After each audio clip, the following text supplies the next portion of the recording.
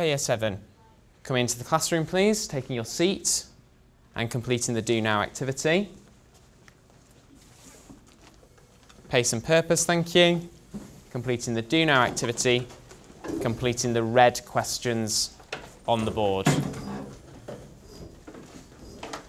Making sure our prisms are out and on green, thank you.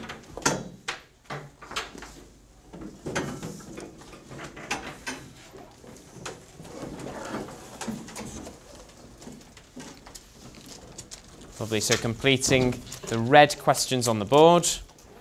Hi Dixons, I'm Tom Halewood, Assistant Vice Principal at Dixon's Trinity Academy, where I am today.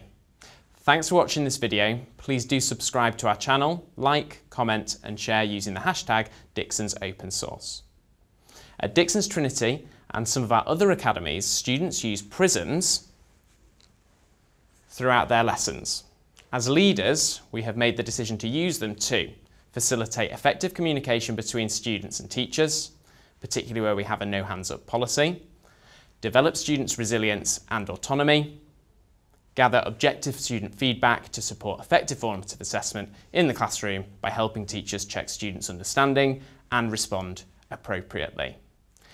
Each classroom is set up so that every desk has a basket loaded with necessary equipment, including Prisms. This setup ensures that learning time is maximised. As part of our entrance routine, students are expected to take their seats, get their learning equipment out straight away, which includes setting up their Prism on green, and to start the Do Now task. After a teacher has explained a task and before they set their students off on the task, a Prism check can be carried out. This is where the student turns their Prism to amber if they have a question or need an instruction clarifying before they start. This is a very useful indicator for how clear your instructions are and helps to quickly identify whether the students are clear on what they are expected to do before they start a task. You will see in the next clip how I was able to clarify the task before they were asked to start. Thank you, Year 7. Lovely starts on those red questions.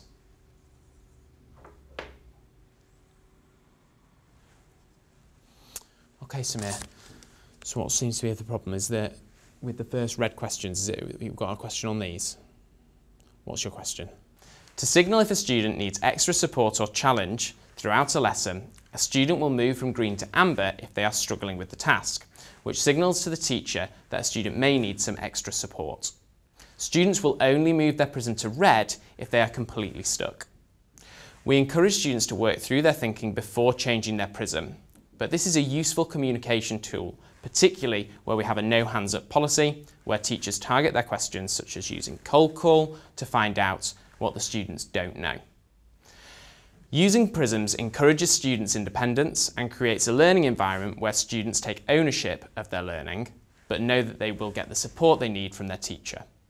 This discreet form of communication between the student and teacher also means that other students are not distracted, and it is an efficient communication exchange. As well as signalling a student's need for extra support, Prisms can be used to signal where extra challenge is needed. Of course, using Prisms to gain subjective feedback from the student needs to be tested by the teacher to ensure the accuracy of what the student is reporting. But like anything, the use of this strategy relies on explaining the rationale clearly to the students, setting aside time to practice it so the students know how the use of the Prism is benefiting their learning. In the next clip, you will see how a student uses their Prism to ask for support when they are working on an independent silent study task.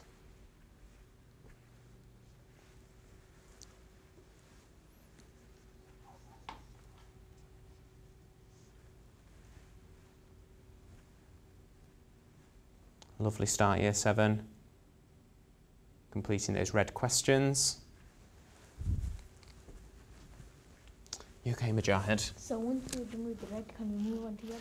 Teachers also encourage students to use their Prisms to ask questions by turning them to amber. This could be throughout a lesson or in a particular question and answer section of a lesson.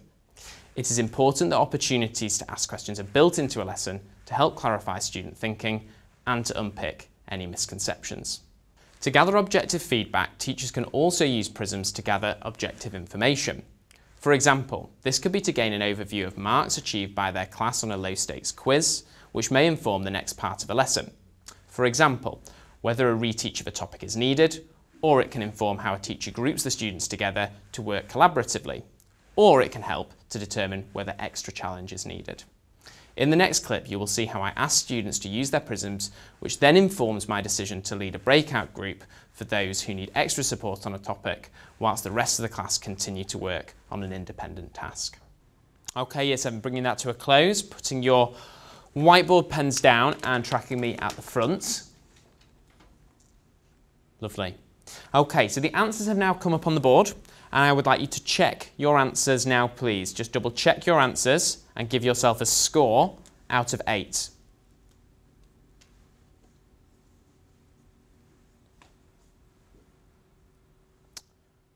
Super. Now I'd like you to put your whiteboard pens down, please.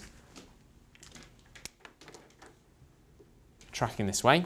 And now we're going to use our Prisms to show how many we got correct. So if you got between 0 and 4, you're going to turn your prism to red. Don't do it yet, just when everyone else does. So if you got between 0 and 4, you're going to turn your prism to red.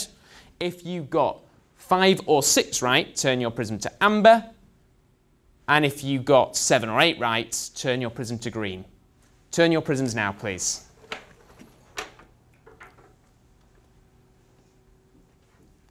Okay, bit of a mix, but that's good to see. Okay, everyone tracking this way and listening up carefully. If you got your prism on red, I'm going to come and speak to you in a moment and tell you what we're going to do next. If your prism was on amber, I want you to move on to the amber questions when I tell you.